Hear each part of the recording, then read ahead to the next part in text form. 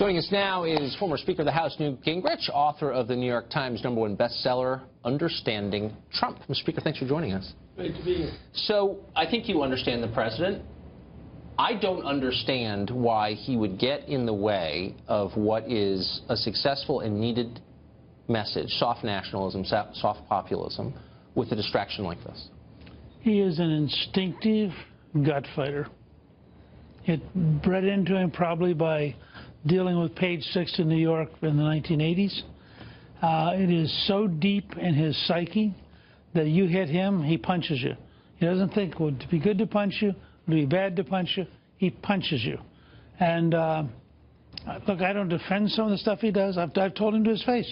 I think that I love about 80% of his tweets. We negotiated, I got up to 90. But the last 10% is hopeless. And it's just who he is. It's, you know, in many ways, he's an extraordinary historic figure. In some ways, you wonder, why does he undercut himself? And maybe eventually he'll learn not to do it. But it's integral to his personality. You hit him, he's going to hit you back. Is there someone in the White House who works for him, who has authority there, with a clear list of the objectives he articulated on the campaign? And by the way, the other night when he spoke in Iowa, keep the country out of pointless foreign wars, restore the middle class, jobs. Yeah. Do you think they're focused on those things? Look, I think 98% of the time, President Trump gets focused. He wants to make America great again. It's not just a slogan. He wants to create jobs. He wants to reform regulations. He wants to fix the health system. He wants to fix the tax system. And then about 2% of the time, he goes back to being the Donald Trump who used to be, you know, a private businessman saying whatever he wanted to.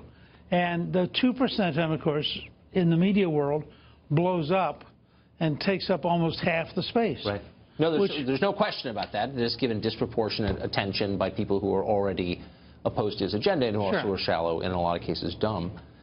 But people who aren't dumb and who have supported him and who I think hear kind of the policy dog whistle that he was emitting for the last few years are concerned about the number of Goldman Sachs people, for example, in the White House who don't seem to understand the agenda at all and maybe working at cross purposes against it. Do you think that's a fair concern?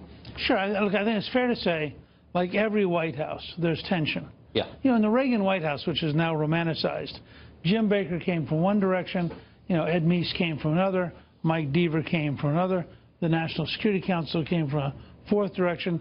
Reagan presided over the whole thing. And Reagan, in the end, made the decisions. The same thing's happening here.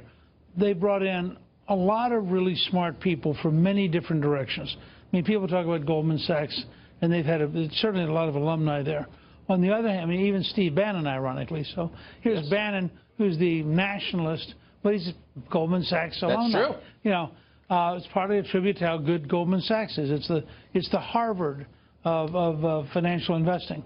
On the other hand, in the end, it comes down to one person. And like Franklin Delano Roosevelt or Abraham Lincoln or Ronald Reagan, that one person has a pretty good sense of where he wants to go.